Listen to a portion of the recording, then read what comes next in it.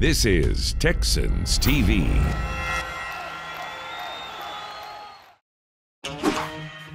Pharaoh Brown takes us through his My Football story. Pharaoh Brown, first and goal, Houston. And we show episode 2 of Puro Texans.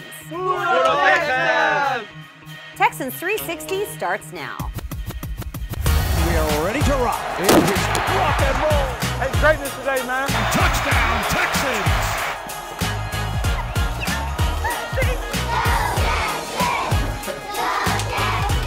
That's when you think you've seen it all. There's always something else. They want that content, we gon' give it to them. Welcome into Texans 360. So glad you could join us because we've got another great show for you the way we always do. We love catching up with players and their social media, and we find out more about Charlie Heck and his Instagram. Also, my football story with Pharaoh Brown. But first, I got to catch up with a player the way I always do in the deep slant. And this week it was rookie Nico Collins. He's back off IR. He's doing great things when he is out there on the field. We caught up with his rookie year and him and how it's all going. Take a look. It's the Deep Slant 101 presented by Xfinity. My guest, rookie wide receiver Nico Collins. Nico, I haven't had a chance to talk to you yet. So first of all, welcome back to the field. I'm sure it feels good to be back out there playing. It feels great, man. Just to be out there with my teammates competing on Sunday, man. Just getting that feeling again. Yeah, David Culley said that you added a little bit of a spark in your first game back. So, you know, obviously you don't want to be on IR your rookie year, but you were and you're already off again. So what were those 3 weeks like for you? Pretty rough. Got hurt Cleveland game, first play, man. You know, that I feel like that really set me back. Every day it was kind of a mental thing, mentally locked in the meeting rooms, even during practice, you know, even though I'm not getting the physical reps, you know, I had to lock in mentally, you know, act like I'm really getting the game reps. So it was more a mental thing for me, but I feel like I did a pretty good job doing that, you know, make sure I was staying engaged, make sure I'm not getting behind on plays or new formation, anything Coach Kelly put in. I feel like I did pretty good, you know, being on IR. You know, I hope that I'm not back on that thing no more because it was devastating. No, but nobody wants to see you back on there again. Tim Kelly actually said that you looked like you hadn't missed a beat. And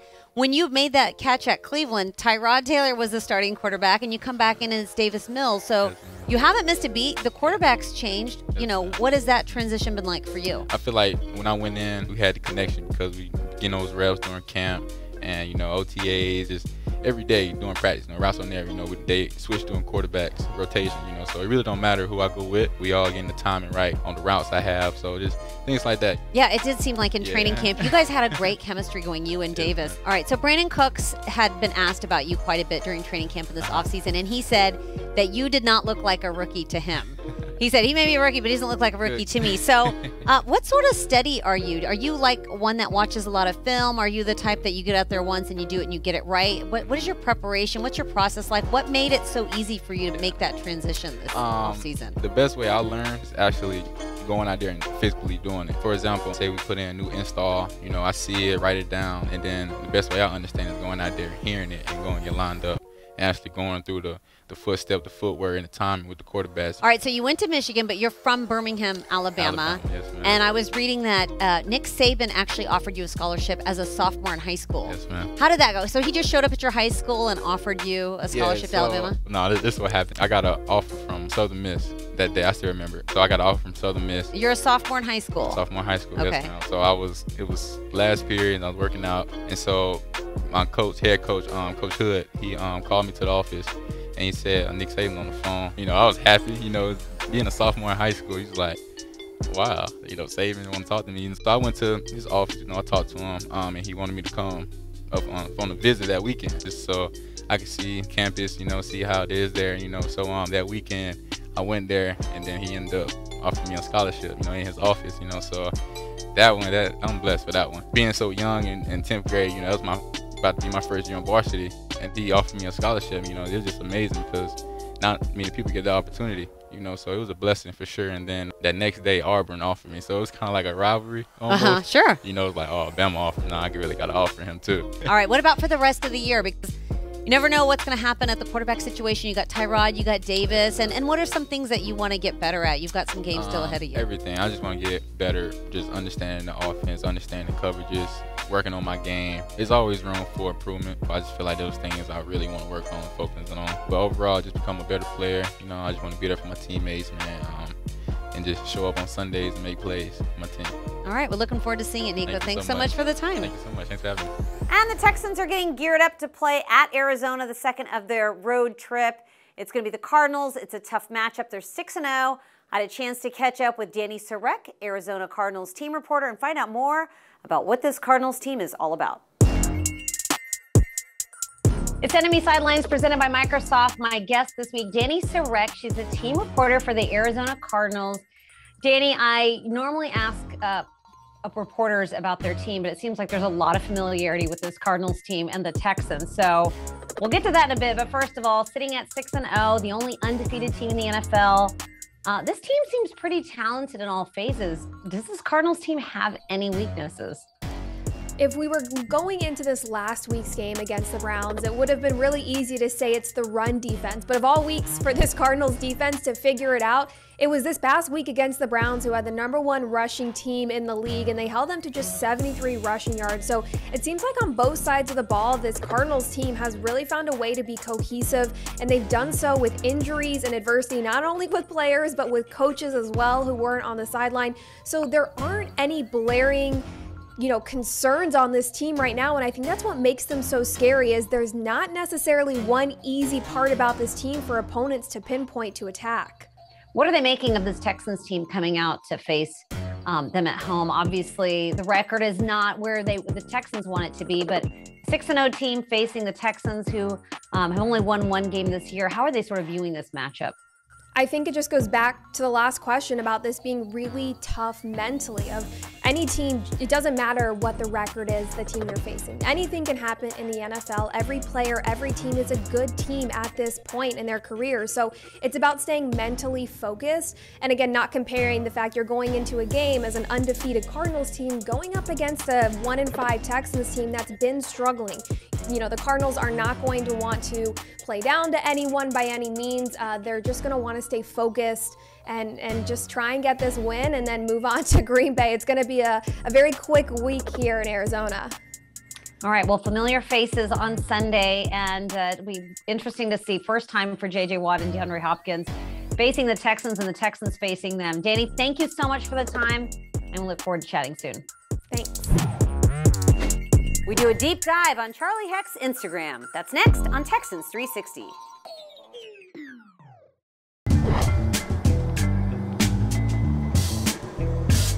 Welcome back to the Ford studio, and we love catching up with our players and their stories. Pharaoh Brown has had a great story growing up playing not tight end, but defense when he was a kid. And then he went to Oregon, had such a serious injury, and then he bounced around several different teams before he finally landed here with the Houston Texans.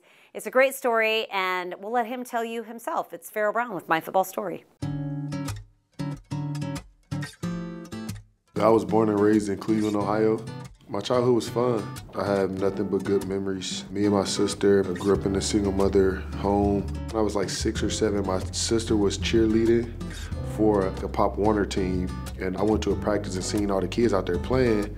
So I told my mom I wanted to get on the team, but I was too young, so I cried for like 2 days. I just kind of kept going out there, and then they let me just practice with them, and that's kind of how I got into football. I went to high school at Brush High School. Football there was kind of rough. They was like 0-11. They didn't win a game in like 2 or 3 years. I didn't play football until my junior year. I just played basketball. And then one of the coaches, Coach Houchins, we had a heart-to-heart conversation, and he got me to come play football. First I was playing defensive end, and Oregon wanted me as an offensive player, as a tight end, but I've never had played it. So going into my senior year, I was like, okay, I'm gonna play offense this year. And you just kind of get more girls scoring touchdowns than sacks in high school. A lot of coaches that I trust in high school, they always told me you have the chance to make it if you just put in the work and stay on this right path. So I just kind of took their words in it that those people believed in me. And so I kind of switched over and then went to Oregon. Mariota firing into the end zone, touchdown Ducks. Pharaoh Brown with the catch. Eugene is an awesome place, like God's country out there. Eugene gets pretty wild during the football season. So I mean, I have nothing but great memories. We was ranked top 5 every year I was there. So you just kind of being good, winning. I mean, it was just fun. I had good college years, but I had an injury that really scared a lot of teams. Earl Brown remains hospitalized in Salt Lake City after suffering a leg injury. That process was pretty rough, almost losing my leg, having to reteach myself how to walk again. You know, that I did 20 months of rehab and I couldn't even walk up a staircase. I couldn't even step in the shower. My way of doing everything in life is just keeping my head down and working. And through all my trials and tribulations, that method of thinking has worked out to this point, and that's just what I did. I was the only person ever in football that had this injury. You know, they never seen it before. I wrote the blueprint to it. Hopefully that doesn't happen to anybody else. It's kind of an uphill battle when you come in undrafted. It's different things that you got to deal with that a draft pick wouldn't, and you're treated differently than a draft pick is. You just got to put your head down and work. I was with Oakland at first, and then I was on the streets looking for a team for like 3-4 weeks. And my agent had called me. He had a few different teams, but he was like, "You're not gonna believe who I was just talking to." And he was like, "It was Cleveland." And I was like, "I don't gotta hear no more, just sign me up." Being home was a dream come true. Just being a Browns fan and seeing the change from when I was growing up and coming up to their recent success it was great to see. I had a few visits set up because I was released. I chose to come here first just because the depth at my position was pretty slim. And when I got down here, I did a workout, they liked me, and Bill said that he was gonna put me on the roster because a few other teams like the Browns wanted me to be on the practice squad, and I knew I would be able to come here and get a fair shot and be able to just compete. And that's what I did. I came here, competed, and my playing time increased. Pressure arriving, throws it, caught at the 10 and dragged down at the 5. Pharaoh Brown, 1st and goal, Houston. I never take a day for granted. Going through what I've been through after the injuries, the little things that matter that get taken away from you that make you realize. So every time I'm out here, I'll just give it my all because you never know when your time will be up. And that's just stuff that I take with me on the football field and in life. So I'm just grateful, blessed. Happy to be able to continue to play in the game that I love, and just happy to keep beating the odds.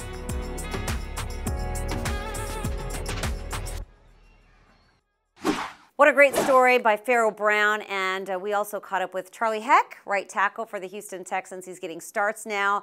Found out a little bit more about him through his social media. All right, Charlie, you've got the mustache, and you proclaimed on Instagram, it's Instagram official, you and the mustache are not breaking up. You guys are still together. It's back right now. So the mustache began, I mean, we've only known you really with a mustache and a mask. Yeah, exactly. So it started as kind of a rookie thing. I showed up with like the resemblance of a little mustache.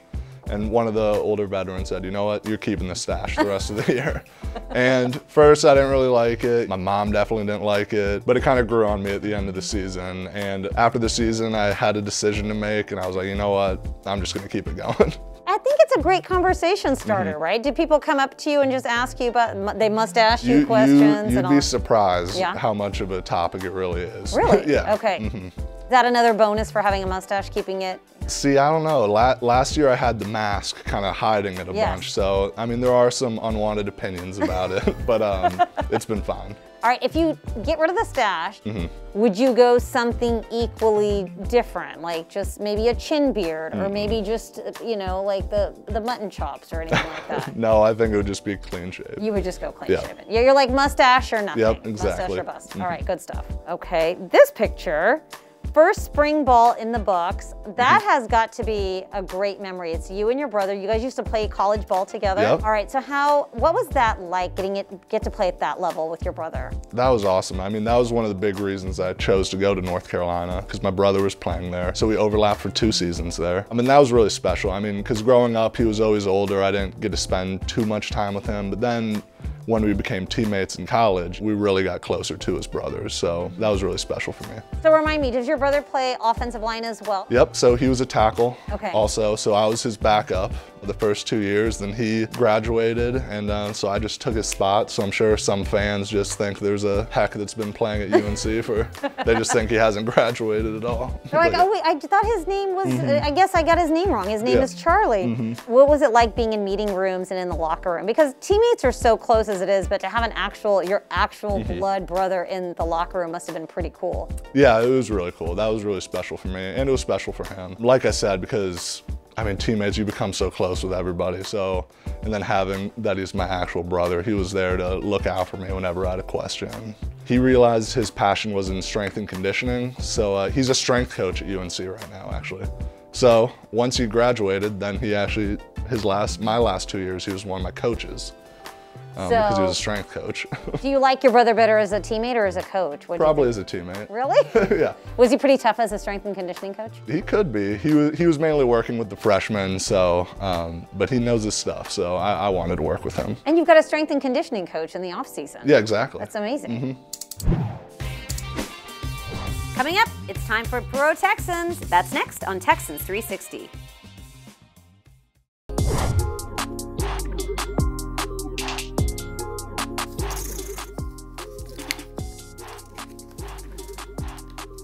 If you could only eat one meal for the rest of your life, what would you choose? Lord have mercy, that's a tough one. One meal for the rest of life, it'd probably have to be surf and turf.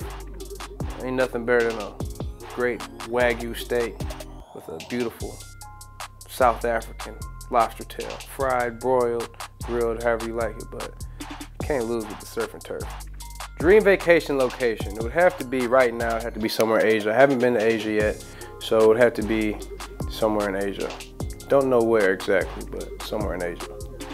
Who has the best fits on the team? Other than myself? Me, of course. Can't put anybody ahead of me. Mark Ingram II, best fits on the team. Stay tuned.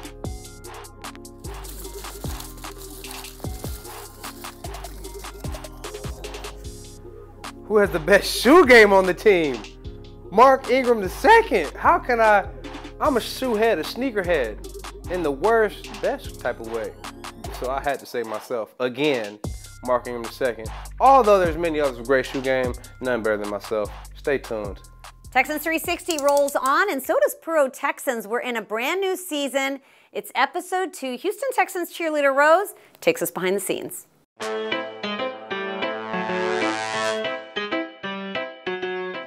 Hola Texans fans, my name is Rose and I am your host for Puro Texans. We are at the NRG Stadium today to meet our friends, the Somos Texans Mexico Fan Club, all the way from Mexico City. Because Mexico has our biggest fan base outside of the US and accounts for more than 50% of American NFL fans, we are so excited to have them here today. So let's head over to Armando and his friends so we could talk a little bit more about their love for Texans football. Hola Armando, ¿cómo estás? Bienvenido a Houston. How was your trip from Mexico City? It was a good trip. Every time that we are able to come to Houston with some friends and some fans, it's really encouraging to be here. Yes, and we're so excited to have you. You are the founder of the Somos Texans Mexico Fan Club. Can you tell us a little bit about you, why you started it, and how it has evolved? I became a Houston Texans fan in 2001. I was like 12 or 13 years old at that time. And I was just on the website of the NFL, and then I saw a new logo. And since then, I saw the logo, the colors, the city, and I was like, wow, this is my team. From now on, and until I die, I will be a Texans fan. I love that. You fell in love. It was love at first sight. Exactly. The group started in 2017. After the Texans came to Mexico in 2016, we were like, hey, we know that we have the traveling Texans that are in Mexico, but we saw more Texans fans from Mexico. So we decided like, hey, we know that there are more fans, we need to try to find it, and then we have to create a group to support the team.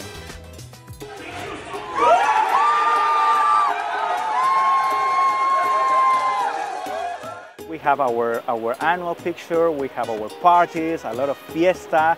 As you can imagine, every game we make a big fiesta just to support the Houston Texans. We have like 150 active members in Mexico. Wow. Unfortunately, they are not able to come, but we're very happy that we have more fans growing and growing, and I'm very happy to be here with them.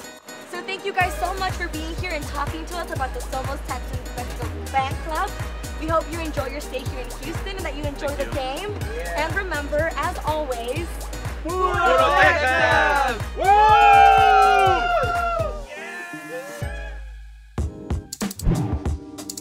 We're out and about in the community helping the Houston Texans Foundation. That's next on Texans 360.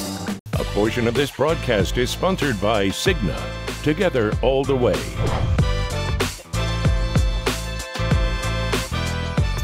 back with one final segment of Texans 360, and the Texans are always out and about in the community doing great things.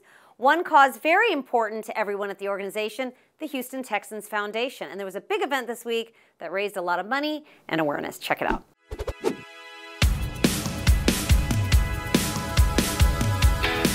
We couldn't be more thrilled to be back out here at the 12th annual Gridiron Legends Golf Tournament, beautiful Champions Golf Club, for a sold-out event as we recognize the incredible contributions of so many of our great former players that make up our Gridiron Legends, and also do it to benefit a wonderful charity in DePelchin Children's Center. So proud to be able to work with the Houston Texans Foundation to put on today's event. We all know how important philanthropy is to our organization. It's in the fiber of our DNA, and really today's event just another extension of how we're able to do great things for Houston and bring together football at all levels.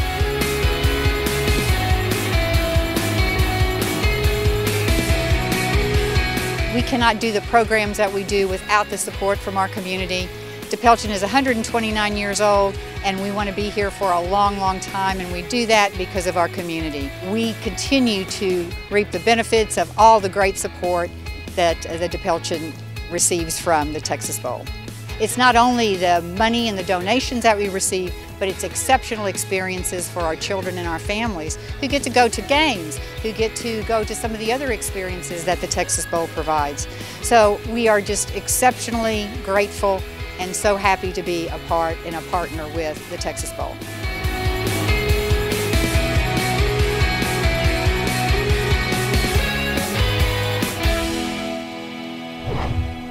That's going to do it for another episode of Texans 360, and we love bringing you some great content every single week. If you see something that you like and you want to watch it again or watch other things, you can go to HoustonTexans.com. We've got all that and more. But that's going to do it for our episode. A special thanks to Tyler Suddarth, who worked so hard on this show, and to all of you watching. Thank you so much, and as always, go Texans.